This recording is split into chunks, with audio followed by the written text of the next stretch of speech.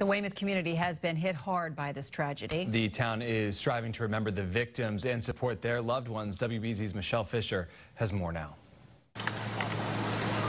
From the front lawn of the Weymouth Police Department to a packed football stadium full of mourners, the stunned South Shore community is putting its full support behind the families of fallen officer Michael Chesna and resident Vera Adams.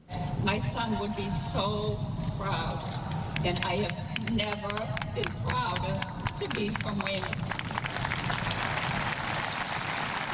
Chesna's mother addressed a crowd of hundreds who turned out with heavy hearts for Monday night's candlelight vigil.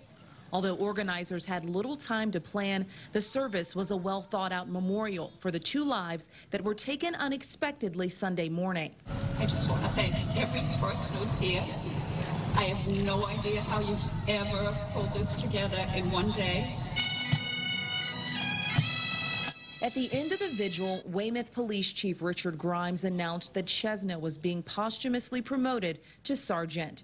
The honor came on what would have been Chesna's 6th anniversary of becoming a police officer. Sometimes you take the town and the place you live for granted until, and the people that serve it and the people that protect you and the people that respond when there's an accident or a fire.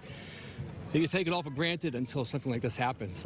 Funeral services for Sergeant Chesna will be held Friday. His family, fellow officers, and neighbors will once again gather to honor the hero who paid the ultimate price while protecting his community. In Weymouth, Michelle Fisher, WBZ News.